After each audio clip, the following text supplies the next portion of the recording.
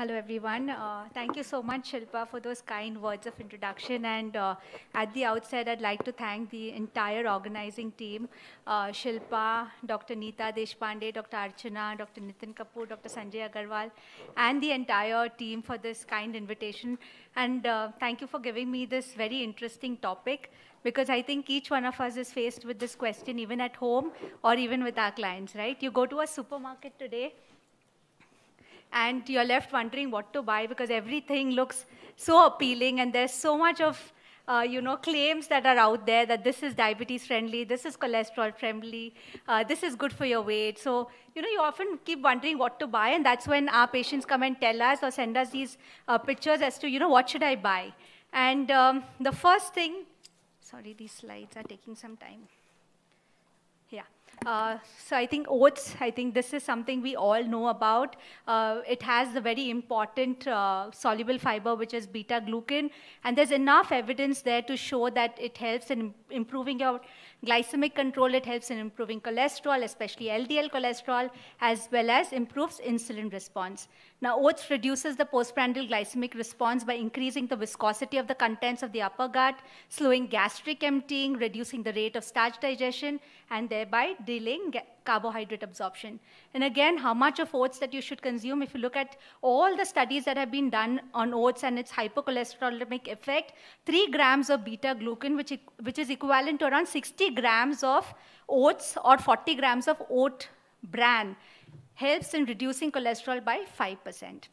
Now again, we see, a lot of patients tell us that we've eaten oats and our sugars have shot up, and they're wondering why is the sugar going up because of oats. Again, there are different kinds of oats that are there in the market, and this is very important for us to educate our patients about. You have steel cut oats, you have instant oats, and you have rolled oats. Now, instant oats will instantly rise the blood glucose level. So instant oats has a very high glycemic index, whereas steel cut oats has a lower glycemic index, but it takes longer time to cook. Whereas rolled oats is something that you can make your porridge or your overnight soaked oats, and it has a moderate glycemic index.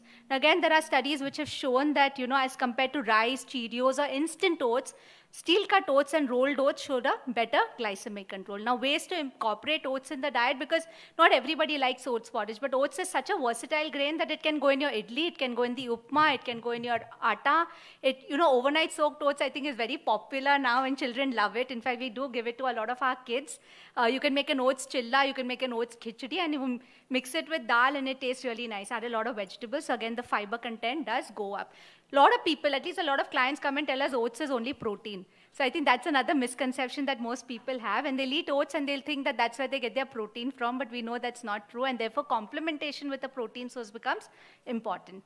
Now, cornflakes. I think every child loves cornflakes, and they think it's really easy to eat. And I think for most working parents also, this is a very convenient breakfast to give our children. But let's look at the glycemic index of cornflakes. This is 89. Okay, so it has a very high glycemic index, and that's why when we look at the CGMS graphs, we see an instant spike in blood glucose, a very sharp spike in blood glucose after eating cornflakes. And therefore, for most of our patients, especially with diabetes, we often tell them not to eat cornflakes or have it only when their blood glucose levels are low or they're indulging in some rigorous physical activity. But otherwise, cornflakes is definitely not in our list of, foods that you can eat more often. Now, because it has a lower moisture content, the available carbs are higher, and as I mentioned, the glycemic index is also high. Now, all bran flakes, you think all bran will be very good for diabetes. And we are also learning. I say our patients are our best teachers. So, they tell us that when they have all bran flakes, also the blood glucose levels really spike. So, not that all bran is better than cornflakes. The spike in blood glucose is similar. Now, this is something that I would draw your attention to. Now, if you look at the food labels, if you looked at the food labels pre-2016, 2018, if you looked at the cornflakes or the all-bran flakes, you would have seen in the ingredients there is high fructose corn syrup. Because that time the FDA regulations are not very strict, and you only had to mention added sugar, and sugar was sucrose. So anything else that went in was not really counted in the sugar. So everything got hidden over there. But in 2018, with the Aaj Se Thoda Kam, I don't know how many of you all know about this initiative by FSSAI, and FDA became very strict about the norms, saying that you have to add all the added sugars. So what are all the added sugars? All of this. So all the hidden sugars have to also be accounted for, and that is why today, you know, and the consumer awareness has gone up so much that now the industry has also woken up to the fact and now has started using other healthier forms rather than using high fructose corn syrup. So now if you look at most of the packaged foods, you will not see high fructose corn syrups, at least in the good, well-known brands. Then comes muesli, another food. Again, muesli, you have to be very, very careful. And when you're counseling your patients on what to buy, you have different kinds of muesli. Some muesli really will spike up the blood glucose levels because, again, there's a problem. Okay, anyway, so it will spike up the blood glucose levels because it has got a lot of, you know, the sugary stuff also in it. It will have dry fruits, it will have raisins as well as sugar. So whenever we're advising our patients to buy muesli, please tell them to buy the high fiber, no sugar added muesli, because that has a lower glycemic index. If you look at the glycemic index, it will vary between 41 and 55. And this is what we've got from the University of Sydney glycemic index data. Now, ways to incorporate muesli in the diet, again, add it to milk or curd and have it, or even you can do overnight soaked, you know, cereal with it. Now, when they looked at, you know, cornflakes versus muesli, cornflakes was having a higher glycemic, I mean, in terms of, you know, rising the blood glucose levels, muesli fared better compared to cornflakes. If you're choosing between the two, muesli is better, and definitely the no added sugar, high fiber muesli. And what I usually tell my patients is you buy it like this, and you can add your nuts. So you add your badam and the walnuts and everything to it, because then you are anyways enriching it with good healthy fats. You can even add your seeds like chia seeds, pumpkin seeds, etc., sesame seeds, etc.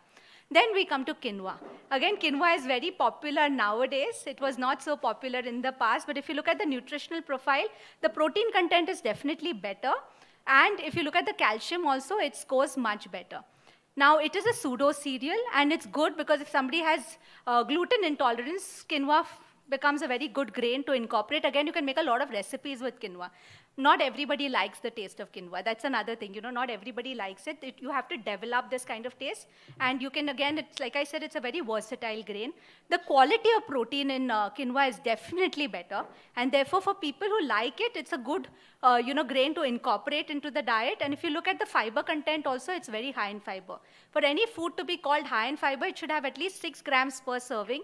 If you look at quinoa, it has 14 grams in 100 grams. So it is pretty good on the fiber content as well. And the glycemic index is also on the lower side. It's 50. And we've seen with CGMS, it really works well because you can add vegetables, you can add protein, and have it as a khichdi with some raita on the side, because our Indians still like Indian recipes. You just have to give it the Indian tadka, the twist to it.